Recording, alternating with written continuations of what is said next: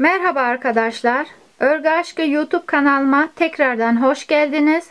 Bugün sizlere bu yelek ve patikten oluşan ikili takımın yapılışını anlatmak istiyorum. İlk videomda ben patiğin yapılışını, ikinci videomda da yeleğin yapılışını anlatacağım. Patik ve yeleğimiz 0-3 ay için uygun. Patiğimizin alt tabanı şu kısım 9 santim. Bu da 0-3 ay bebekler için uygun. Yine aynı yeleğimizin modelinden patiğimizin üst kısmında aynı şekilde boyun kısmında uyguladık. Patiğimizin alt tabanı haroşa şeklinde örülüyor. Bu kısımda arttırmalarımız var. Patiğimizin altında ve arkasında yine dikişlerimiz var. Patiğimizin yan tarafı tabanı tamamladıktan sonra yine haroşa şeklinde devam ediyor. Sonrasında üst kısmı git gel yaparak keserek tamamlıyoruz. Bu kısmı da tamamladıktan sonra boyun kısmında ip yuvası için tekrardan yuva açıyoruz. Sonrasında patiğimizin modelli kısmına geçmeden önce boyun kısmında düz ters şeklinde devam eden iki düz, iki ters şeklinde devam eden kısmımız var. Bu kısmı da tamamladıktan sonra üst kısmı modelli bir şekilde yine yeleğimizin modelinden boyun kısmında 3 sıra uyguluyoruz. Bu kısmı da tamamladıktan sonra ilmekleri kesmeden önce bu kısmı yine haroşa şeklinde örerek tamamlıyoruz. Patiğimde ben 2 adet 3 numara şiş kullandım. Bunlar kısa olan şişlerden 3 numara şişlerimiz. 4 adet ilmek belirleyicimiz var. Bir tane boyun kısmındaki şu kısmındaki bağcığımızı geçirmek için çengelli iğnemiz var. Makasımız var ve dikmek için alt kısmı dikmek için bir adet yün iğnemiz var. Takımımda ben Kartopu Baby One iplerinden kullandım. Bunun da 100 gramı 250 metre uzunluğunda bir ip. Bunda bir tane yumaktan hem yeleğimi hem patiğimi ördüm. Biraz da ip arttı.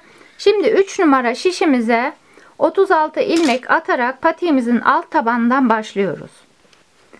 Evet, ilmeklerimizi şişimize attık. Sıranın sonunda bir düğüm atarak devam ediyoruz. Üst sıraya geçtiğimizde örgümüzün arka yüzünden tüm ilmeklerimizi düz örerek geliyoruz.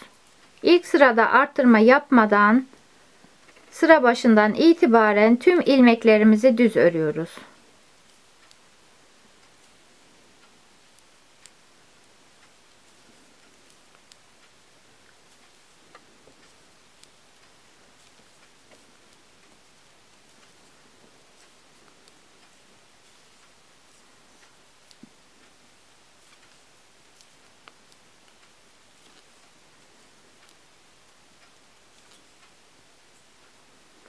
Evet, bu şekilde sıra sonuna kadar ilmeklerimizi düz örerek sıramızı tamamlayalım. Sıra sonuna kadar ilmeklerimizi düz ördük. İpimizin olmadığı taraf örgümüzün ön yüzü. Bu kısımda ilk arttırma sıramıza geçiyoruz. Sıra başındaki ilk ilmeğimizi örmeden aldık. Bir ilmek düz ördük. 2 ilmeğimiz var. Burada arttırma yapıyoruz. Hemen öncesinde bir arttırma yaptık. 2 ilmek sonrası buraya bir işaret takıyoruz. Burası ilk arttırma yerimiz. Sonrasında 15 ilmek düz örüyoruz. 1 2 3 4 5 6 7 8 9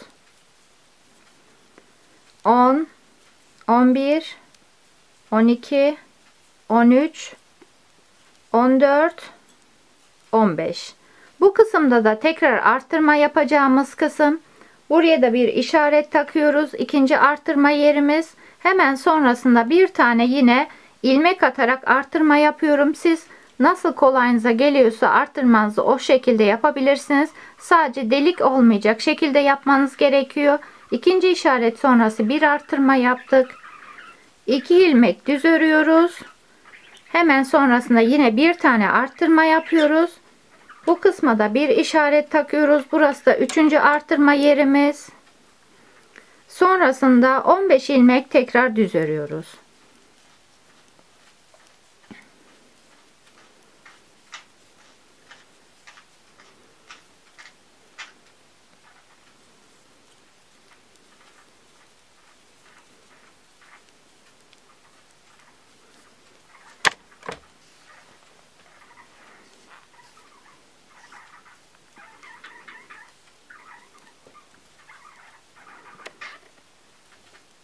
15 ilmeğimizi ördük. Buraya da bir işaret takıyoruz. Burası da 4. artırma yerimiz.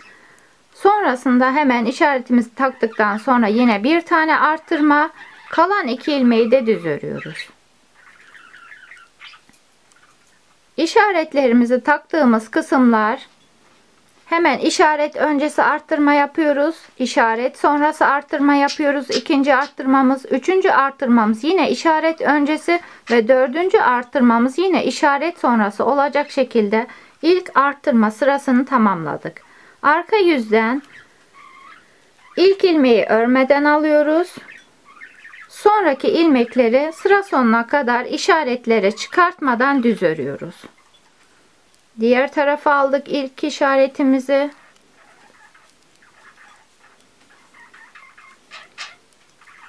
Düz örmeye devam ediyoruz.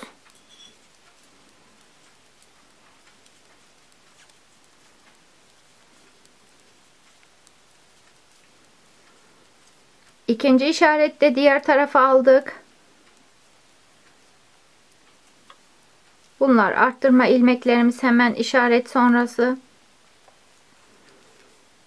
Üçüncü işaretimizde diğer tarafa aldık.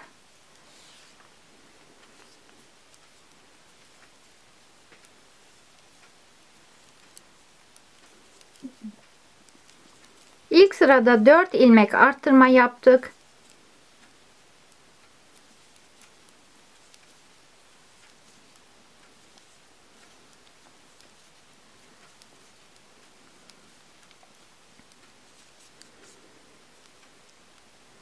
Dördüncü işaretimizde diğer tarafa alıp kalan ilmeklerimizi düz örüyoruz. Arka yüzden ilmeklerimizin tamamını düz örerek geldik. Tekrardan ipimizin olmadığı taraf örgümüzün ön yüzü. Sıra başındaki ilk ilmeğimizi örmeden aldık. Sonraki 2 ilmeğimizi düz ördük. 3 ilmeğimiz var. Hemen sonrasında yine bir tane arttırma. İlk arttırmamız. İşaret diğer tarafa aldık. Ortadaki 15 ilmeğimizi örüyoruz. Bu 15 ilmeğimiz patiğimizin bitimine kadar değişmiyor. İşaretlerin olduğu kısımlardan artırma yapıyoruz.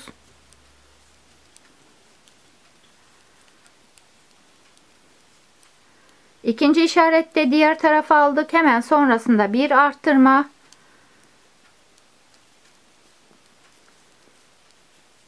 Diğer işarete kadar ortadaki ilmekleri düz ördük. Hemen üçüncü işaret öncesi bir artırma. İşaretimizi diğer tarafa alıyoruz. Diğer işaretimize kadar olan ilmekleri düz örüyoruz.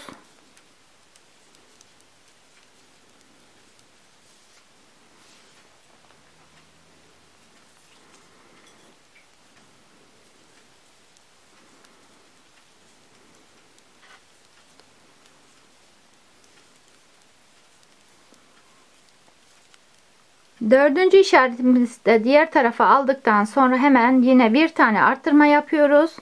Kalan ilmeklerimizi 3 ilmek düz örüp sıramızı tamamlıyoruz. Arka yüzden işaretlerimizi çıkartmadan tüm ilmekleri sıra sonuna kadar düz örerek geliyoruz. Arka yüzden ilmeklerimizi sıra sonuna kadar düz ördük. Yine örgümüzün ön yüzündeyiz. Arttırma sırasındayız. İlk ilmeğimizi örmeden aldık. Sonraki 3 ilmeğimizi düz örüyoruz. Şişimizde 4 ilmeğimiz var. Hemen ilk işaret öncesi bir tane arttırma yaptık. İşaretimiz diğer tarafa aldık. Ortadaki 15 ilmeğimizi düz örüyoruz.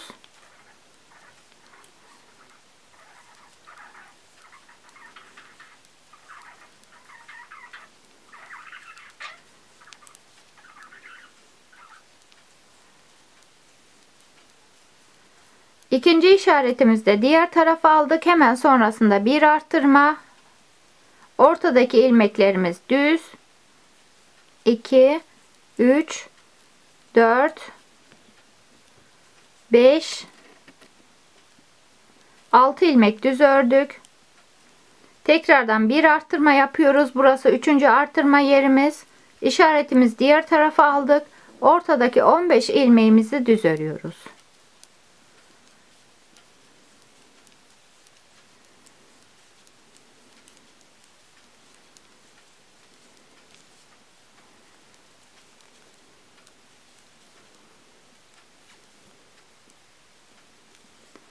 sıra sonundaki 4. arttırma yerinde tekrardan işaretimizi diğer tarafa aldık. Bir kez daha arttırma yapıp sıra sonuna kadar ilmeklerimizi düz örüyoruz. 3. arttırma sırasında bu şekilde tamamlandı. Döndüğümüzde arka yüzden tüm ilmekleri sıra sonuna kadar düz örüyoruz işaretleri çıkartmadan. Arka yüzden tüm ilmeklerimizi düz örerek sıra başına kadar geldik. Şimdi 4. arttırma sırasında ilk ilmeği örmeden aldık. Yine 1, 2, 3, 4 ilmek düz ördük. Toplamda 5 ilmeğimiz var. Hemen öncesinde yine ilk işaret öncesinde bir tane arttırma yaptık. İşaretimizi diğer tarafa aldık. Ortadaki 15 ilmeğimizi yine düz örüyoruz.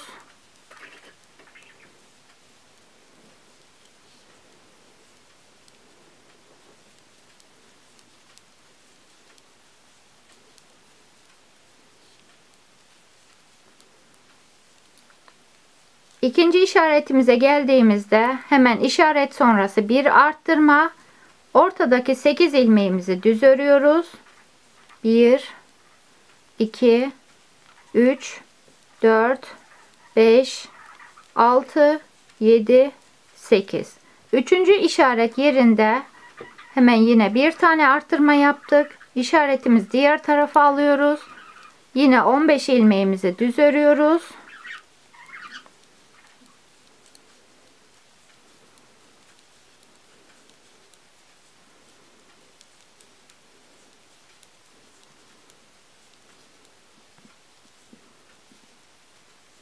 Dördüncü ve son işaretimizde diğer tarafa aldıktan sonra hemen yine bir tane arttırma. Kalan ilmeklerimizi düz örüyoruz. 1, 2, 3, 4, 5. Dördüncü arttırma sıramızda bu şekilde tamamladık. Şimdi arka yüzden yine sıra sonuna kadar ilmeklerimizi düz örerek gelelim. Evet, arka yüzden ilmeklerimizi düz örerek sıra başına kadar geldik. Şimdi bu kısımda işaretlerimizi çıkartarak devam ediyoruz. 4 sıra arttırma yaptıktan sonra 1, 2, 3, 4, 5 diş haroşamız oldu taban kısmında ve arttırmalarını bu şekilde tabanla birlikte tamamlamış olduk. Üst kısma geçtiğimizde patiğimizin üst kısmı arttırma yapmadan yine haroşa şeklinde devam ediyor. Bu kısmı da yine sıra başındaki ilk ilmeği örmeden alıyoruz. Arttırma yapmadan ilmekleri tamamını düz örüyoruz. İşaretlerimizi çıkartıyoruz bu kısımda.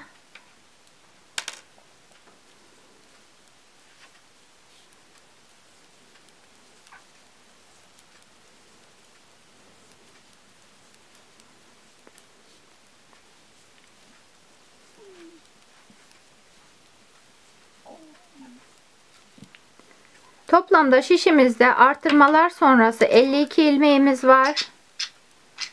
Ve 4 sıra boyunca arttırma yaptık. Her sırada da 4 ilmeğimiz arttı. İşaretlerimizi çıkartarak tüm ilmekleri düz örüyoruz.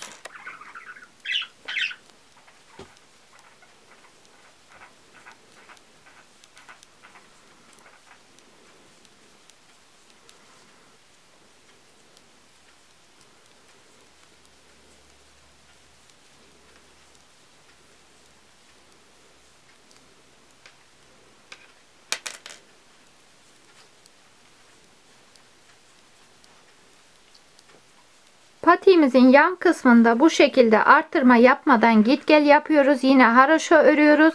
İlk ön yüzden olan sıramızı tamamladık. Arka yüzden de yine düz örerek devam ediyoruz. Alt kısım 5 dişimiz vardı. Üzerine arttırma yapmadan 6 diş daha olana kadar bu kısımlarda örerek tamamlıyoruz. Evet arkadaşlar, patiğimizin üst kısmında bu şekilde tamamladık. Bu kısımda 6 diş demiştim ama bir yanlışlık oldu. Alt tarafı 5 diş, üst tarafta 5 diş olacak şekilde 1, 2, 3, 4, 5 bu kısım alt tabanı, 1, 2, 3, 4, 5 diş de üzerine arttırma yapmadan ördük. Şimdi devam ediyoruz. Bu kez patiğimizin üst kısmını örmek için. Bunun için 52 ilmeğin ortadan 8 ilmeğini ayırıyoruz. Evet, ilmeklerimizi paylaştırdık. Ortaya 8 ilmek ayırdık üst kısmı örmek için. Kalan ilmekleri de ikiye paylaştırdık. 44 ilmeğimiz kaldı. 22 ilmeğini sağ tarafa, 22 ilmeğini sol tarafa ayırdık. Orta kısma kadar, işarete kadar önce ilmeklerimizi düz örerek geliyoruz. Bu kısma 22 ilmek ayırdık.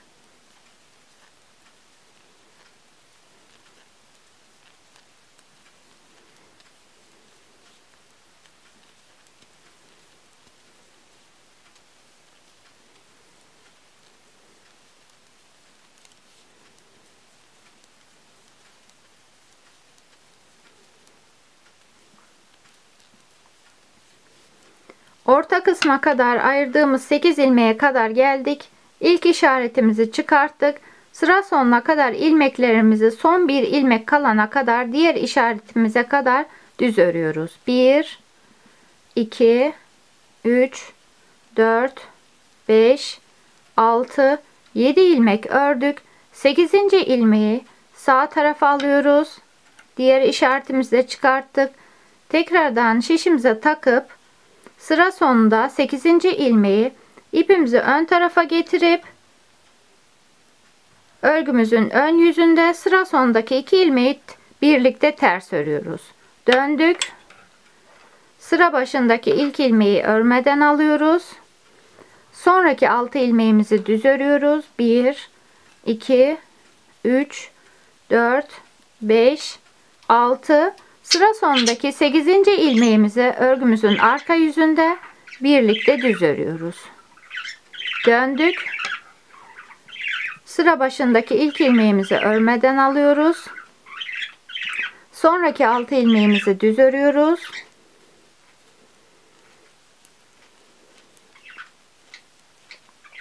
Sekizinci ilmeğimizi yan taraftaki ilmekle birlikte örgümüzün ön yüzünde birlikte ters örüyoruz. Döndük.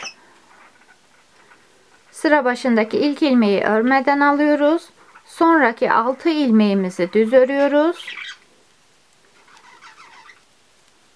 Sıra sonundaki 8. ilmeğimizi örgümüzün arka yüzünde birlikte düz örüyoruz. Bu şekilde git gel yaparak şu yan taraftaki ilmeklerimizi keserek devam ediyoruz. Döndük. İlk ilmeği örmeden aldık. Sonraki 6 ilmeğimizi düz örüyoruz.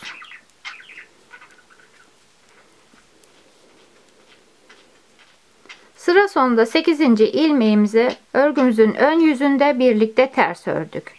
Döndük. Bu şekilde devam ediyor. Düzenli bir şekilde ilk ilmeği örmeden alıyoruz. Sonraki 6 ilmeğimizi düz örüyoruz.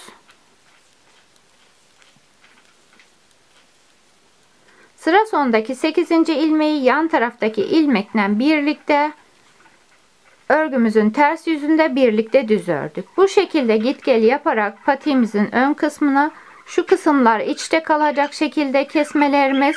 Burası örgümüzün arka yüzü. Burası da örgümüzün ön yüzü.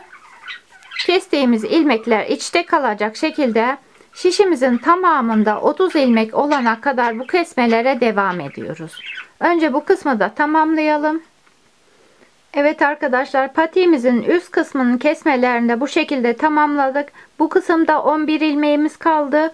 Diğer kısımda da 11 ilmeğimiz kaldı. Ortada da 8 ilmeğimiz var. Yani toplamda 30 ilmeğimiz var. Şimdi örgümüzün arka yüzünde şu kısma kadar zaten örerek gelmiştik. Örgümüzün ön yüzünde ilk sırada bu kısmı kadar ördüğümüzü farz ederek arka yüzden örgümüze devam ediyoruz. Son ilmeği kestikten sonra sıra sonuna kadar kalan ilmekleri düz örüyoruz. Burası örgümüzün arka yüzü. Son kesmemizi de tamamladıktan sonra örgümüze yan taraftaki ilmekleri örerek devam ediyoruz. Örgümüzün ön yüzünde bu kez yine düz örerek geliyoruz. 30 ilmeğimizi sıra sonuna kadar düz örüyoruz. İlk ilmeği örmeden aldık. Sıra sonuna kadar ilmeklerimizi düz örüyoruz.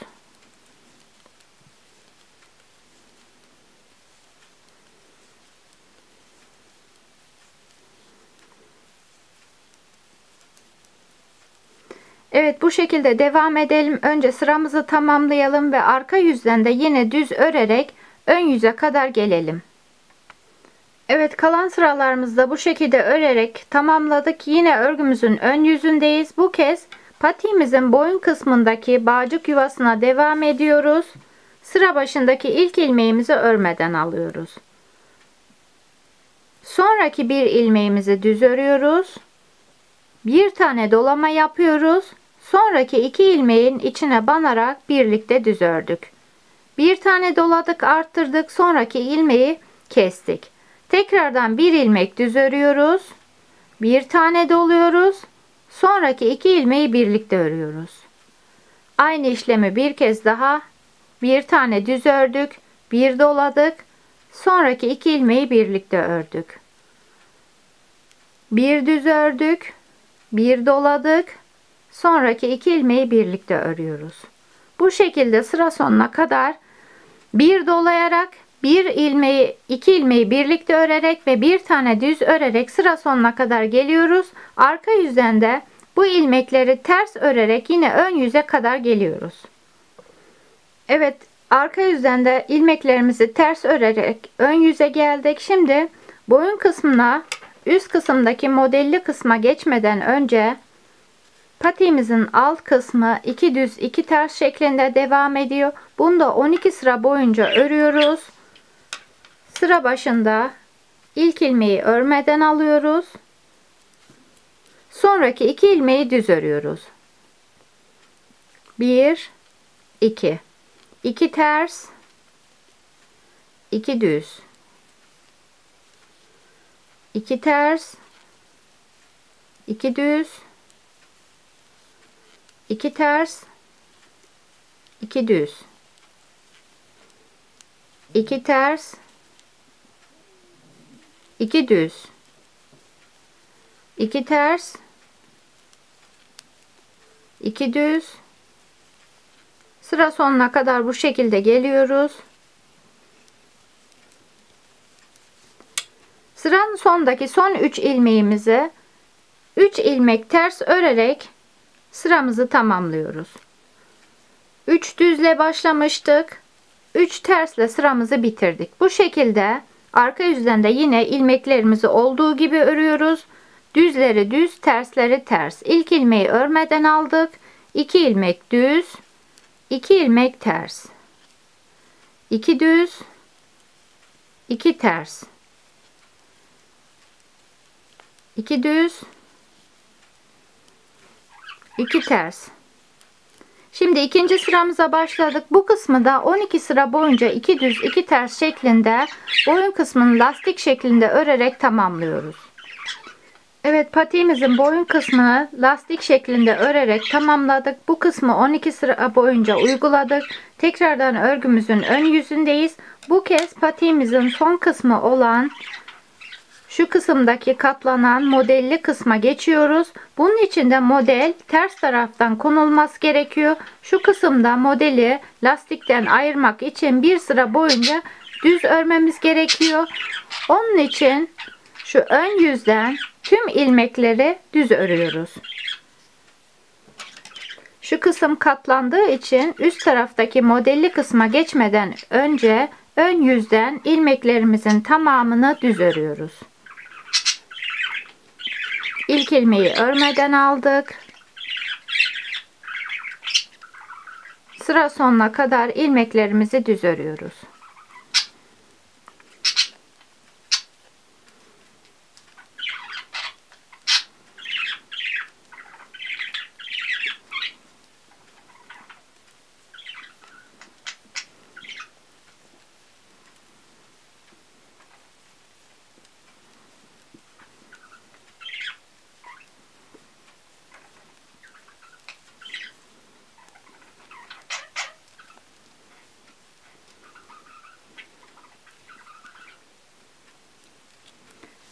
Şimdi ilk sırada örgümüzün arka yüzünden modelimizin kuruluşunu yapıyoruz. Bu kısımda katlandığında şu kısım ön tarafta olacak şekilde devam ediyor. Şu kısım, yani katladığımızda model dış tarafta, yani ters yüzden konulması gerekiyor. Onun için İlk ilmeği örmeden aldık. Sonrasında 3 ilmek düz örüyoruz. 1, 2, 3. 1 ilmek ters, 3 ilmek düz. 1 ilmek ters, 3 ilmek düz. 1 ters, 3 düz. 1 ters, 3 düz. 1 ters, 3 düz. 1 ters, 3 düz. Sıra sonundaki kalan ilmeklerimizi ters olacak şekilde örerek sıramızı tamamlıyoruz. Bir sıra daha örgümüzün ön yüzünde düzleri düz, tersleri ters örüyoruz. İlk ilmeği örmeden aldık. 1 ilmek düz ördük. Sonrasında 3 ilmek ters örüyoruz. 1, 2, 3. Bu kez 1 düz, 3 ters. 1 düz, 3 ters. 1 düz, 3 ters. Bu şekilde sıra sonuna kadar ilmeklerimizi 3 ters, 1 düz örerek sıra sonuna kadar geliyoruz. Sıramızı tamamladık. Şimdi örgümüzün arka yüzünde modelimizin kuruluşuna geçiyoruz. Bunun için sıra başındaki ilk ilmeği örmeden aldık. Sonraki 3 ilmeği içine banmadan önce bir tane dolayarak arttırma yapıyoruz. Sonraki 3 ilmeğin içine banıp düz olan 3 ilmeğin içine banıyoruz ve üçünü birlikte düz örüyoruz. Hemen sonrasında yine bir tane dolayarak arttırma, bir ilmek ters, bir tane dolayarak arttırma, sonraki 3 ilmeğin içine tekrardan banarak üçünü bir örüyoruz. Hemen sonrasında bir tane yine dolayarak arttırma. İkinci modelimizi tamamladık. Model arasında bir ilmek ters. Hemen sonrasında yine bir tane dolayarak arttırma. 3 ilmeğin içine banarak birlikte düz. Tekrardan bir tane dolayarak arttırma. Model arasındaki bir ilmek ters. Bir tane dolayarak arttırma. 3 ilmeği birlikte ör. Tekrardan bir tane dolayarak arttırma. Bir ilmek ters. Bir dola. 3 ilmeği birlikte ör. Tekrar bir dola, bir ters. Bir dola. 3 ilmeği birlikte ör. Bir dola, bir ters. Bir dola. 3 ilmeği birlikte ör. Tekrar bir dola, 2 ters. Bu şekilde modellerimizi yan yana olacak şekilde ilk sırasını bu şekilde tamamladık. Arka yüzden ilmeklerimizi düzleri düz, tersleri ters örüyoruz. Dolayarak arttırma yaptığımız ilmekleri ters. Sıra başındaki ilk ilmeği örmeden aldık. Sonraki bir ilmeğimiz düz. Burası örgümüzün ön yüzü. Model ön yüzden olması gerektiği için modelimizin ikinci sırası. 3 ilmek ters. 1 düz, 3 ters. 1 düz, 3 ters. 1 düz, 3 ters. 1 düz, 3 ters. 1 düz, 3 ters.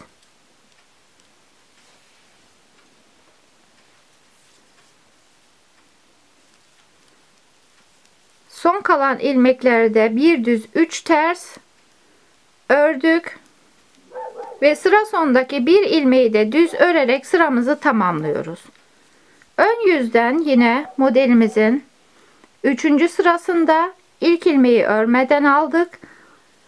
Sıradaki 3 ilmeği düz, 1 ters, 3 düz,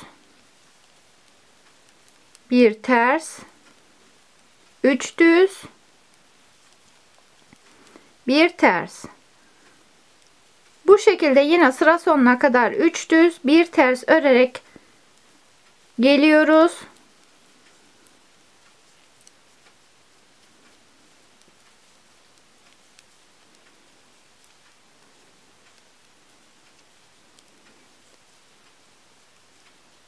Sıra sonundaki 2 ilmeğimizi ters örüyoruz.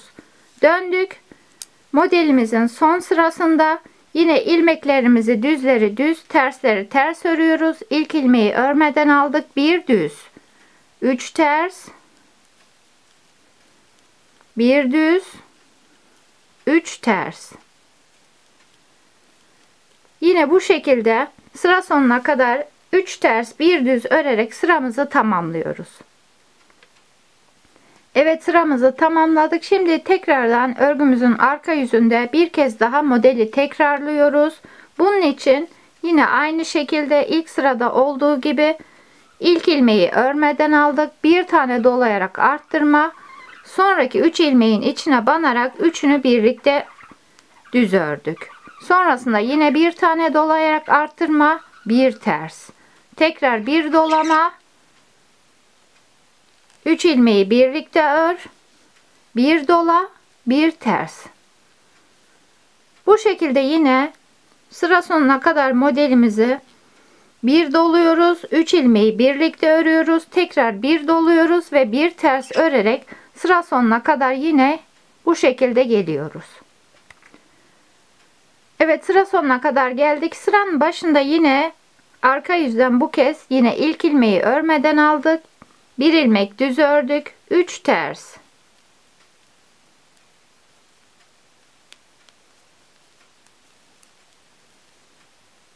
bir ilmek düz, 3 ters,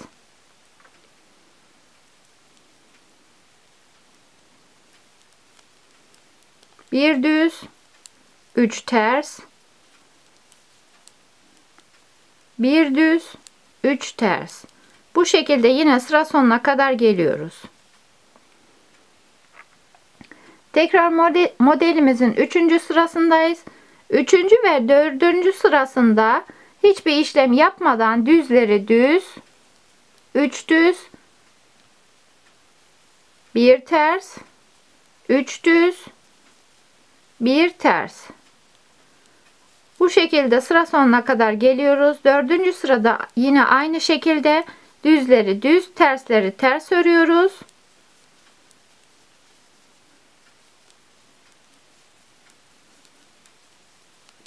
Sıra sonuna kadar ilmeklerimizi düzleri düz, tersleri ters ördük.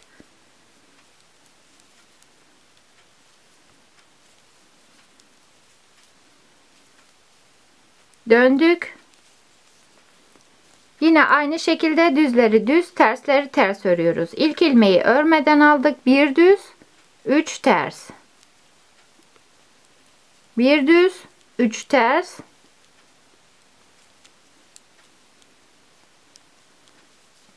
Evet, bu şekilde devam ediyoruz. Bu sırayı da bu şekilde tamamlıyoruz. Sonrasında patiğimizin boyun kısmında modelli kısımdan bir kez daha uyguluyoruz. Şu an 2 modelimizi tamamladık.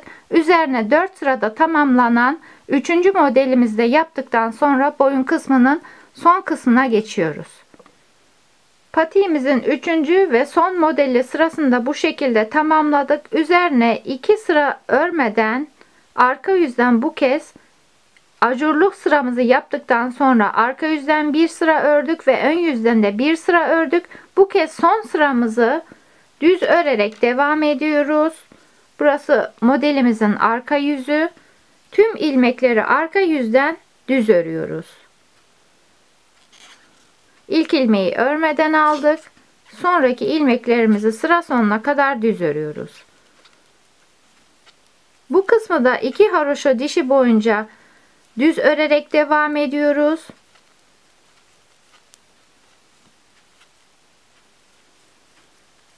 Bu şekilde önce sıramızı tamamlayalım. Üzerine de 3 sıra daha düz örerek kalan sıralarımızda tamamlayalım. Evet, ön yüzden baktığımızda 2 haroşa dişi sıramızı tamamladık. Şimdi ilmeklerimizi keserek örgümüzü tamamlıyoruz.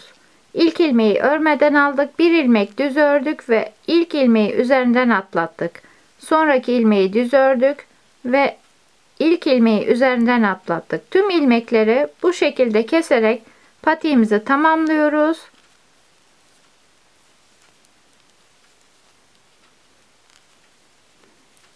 Evet, sıra sonuna kadar ilmeklerimizi bu şekilde keserek sonrasında şu kısımlardan dikişlerini yaparak patiğimizi tamamlayalım. Evet arkadaşlar, patiğimizi tamamladıktan sonra arka ve alt dikişini de yaptık.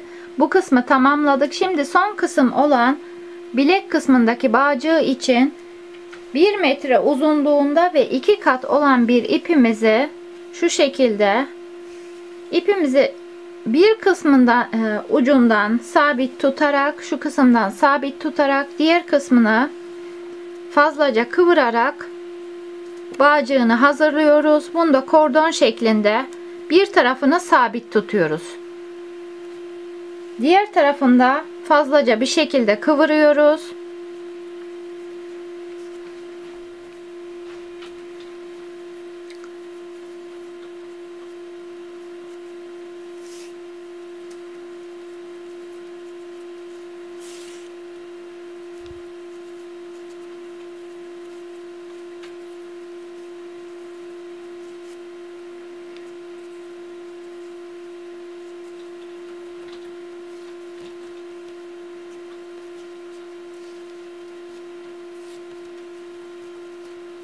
Bunu da tekrardan ikiye katladığımızda kendiliğinden zaten kordonumuz oluşuyor. Bu şekilde de kordonumuzu hazırlıyoruz.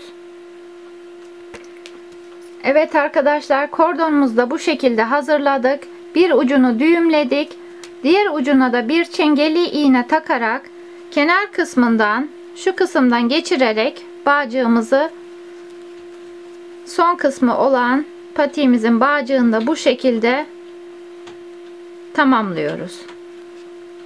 Bir tanesini sağ tarafa, bir tanesini de sol tarafa olacak şekilde bağcığımızı fiyonk şeklinde düğümleyerek tamamlıyoruz.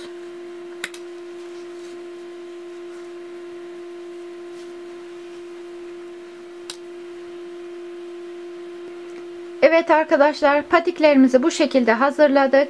Bu da diğer patiklerimizde, videoda kullandığım patiklerimiz. Bunun sadece renkleri farklı, sayıları aynı. Takımımızın yeleğe olan kısmını da bir sonraki videomda atacağım. Videomun altındaki linkten bulabilirsiniz. Sonraki videolarımda görüşmek üzere.